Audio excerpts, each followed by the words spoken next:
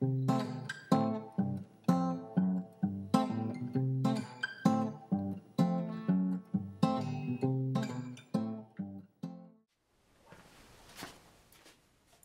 is John from FlatCatGear.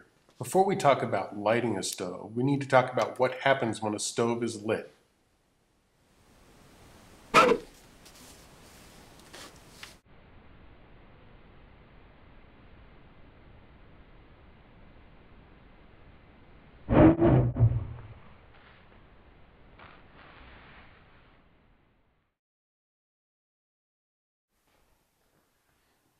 So when you light that vapor air mixture, it's going to burn, and when it burns, it heats up.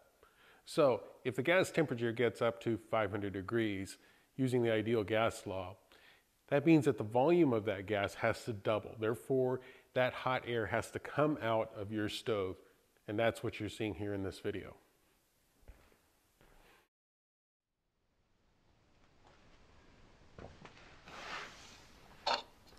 So that example was extreme just to get your attention. Now, let's take a look at, volumes that are close to your stove.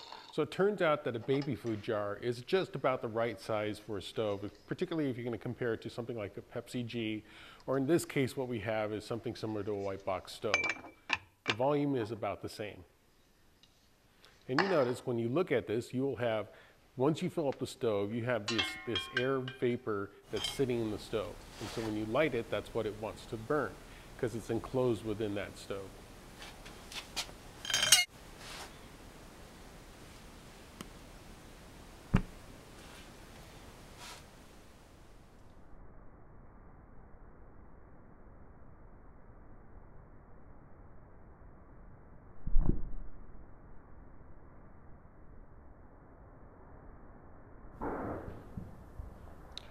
Now we're going to take that same baby food jar, and I put about a 1/4 inch hole in here to give you another example.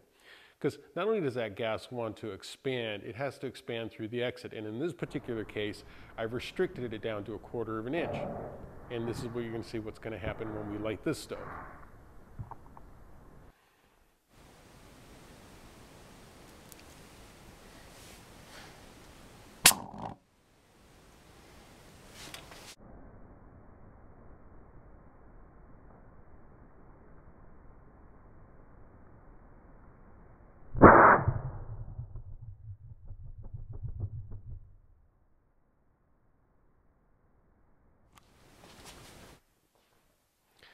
Now the reason this is interesting is if any of you have made a penny stove, they give you specific examples. Don't make the hole too big, because if it's too big, the flame can get inside the stove and the stove can explode. So here's an example now where I've taken the lid and just sit it on top of the baby food jar. And you can see what happens when we light this stove.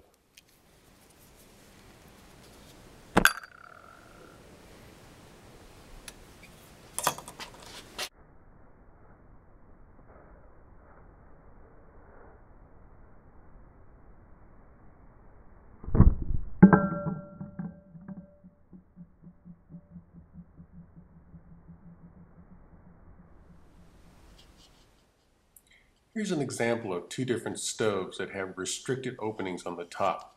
Because of that, you would expect the gases to come out at higher velocity than lighting a Pepsi stove.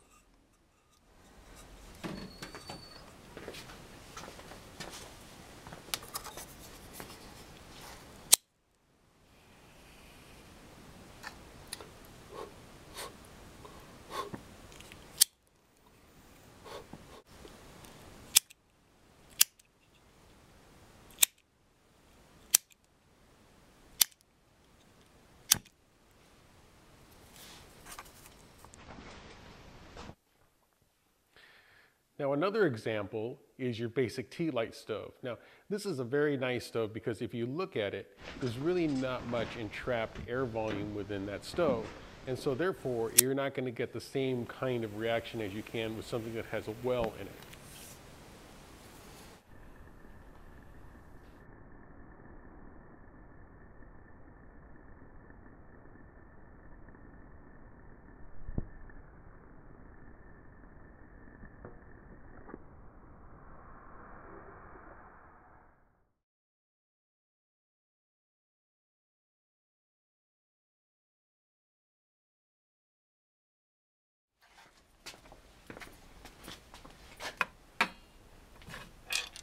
So at FlatCatGear, we recommend that you use fire steel to light an alcohol stove.